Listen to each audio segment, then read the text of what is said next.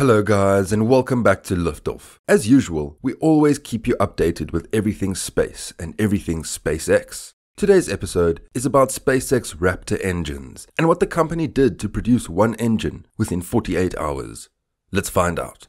Elon Musk wants to create a self-sustaining city on Mars. Do you know how much a city weighs? That's a lot. To get that weight from one planet to another, you need some seriously advanced rockets, and the engine that powered them needs to be even more advanced. This is where the Raptor engine comes in, the most advanced rocket engine that humanity has ever created. It needs to be like a car engine, something that you can turn on and off without ever worrying that it's going to blow up. But instead of taking you to the supermarket, it takes you to another planet. Something this complicated is hard to design. It's even harder to manufacture hundreds of times.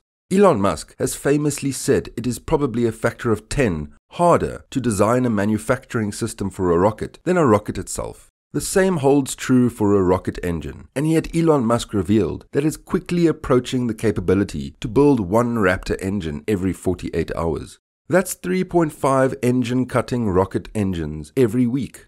This translates to one Starship launch every 64 days, once they're increased to 32 Raptors per booster. That doesn't sound fast when you remember that Elon Musk wants to put 1 million people on Mars by 2050. The SpaceX Raptor Engines is one of the few full-flow staged combustion cycle engines in the world. This includes the entire history of rocket engineering too. And more impressive, SpaceX is pushing the envelope of what we believed was even possible. SpaceX impressively develops and manufactures these rockets in-house. This gives SpaceX immense flexibility to quickly test, fail, tweak, and repeat. This is the lean startup mantra applied to rocket engineering. I know, crazy, right? Who would have imagined we'd apply agile development to rockets?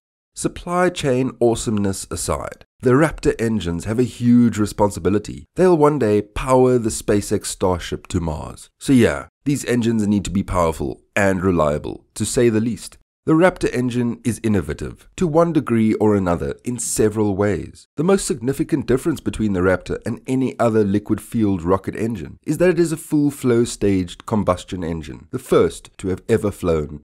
To clarify, there have been two other FFSC engines built, the Soviet RD-270 and the Aerojet Rocketdyne Integrated Powerhead Demonstrator. Neither design progressed further than engine stand testing, neither even flew.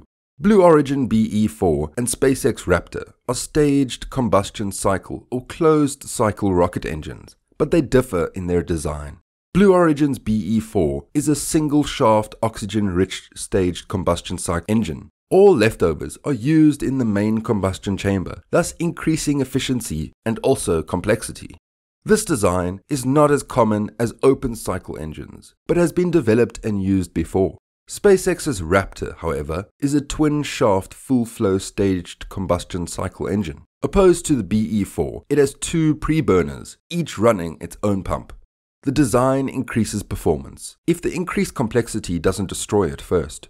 In 2014, SpaceX began using additive manufacturing to produce rocket parts at scale and sent its first 3D printed part to outer space.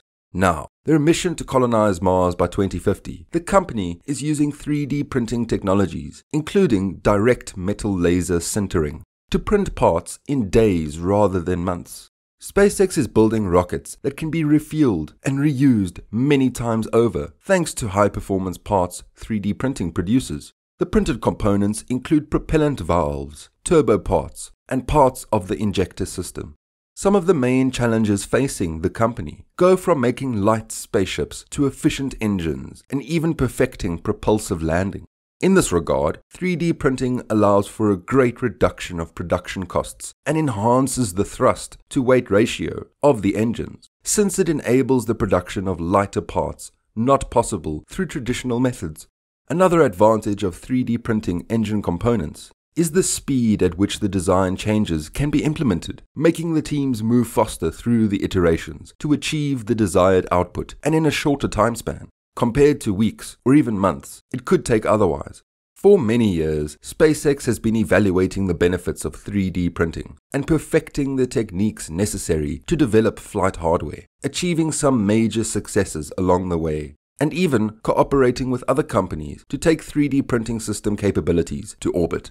With additive manufacturing industries coming such a long way in the past decade, we can expect the company to continue to enlighten us with its vision of going to space. SpaceX runs around-the-clock operations to develop their technology and Starship spacecraft that could make it possible. The ambitious timeline pushes SpaceX teams to innovate rapidly. The company is preparing to perform its first orbital flight test with a prototype of the Starship launch system, which includes the spacecraft atop a gigantic Super Heavy rocket that will propel it to orbit. The company plans to launch Starship from South Texas to orbit, then land it off the coast of Hawaii during the first orbital flight attempt.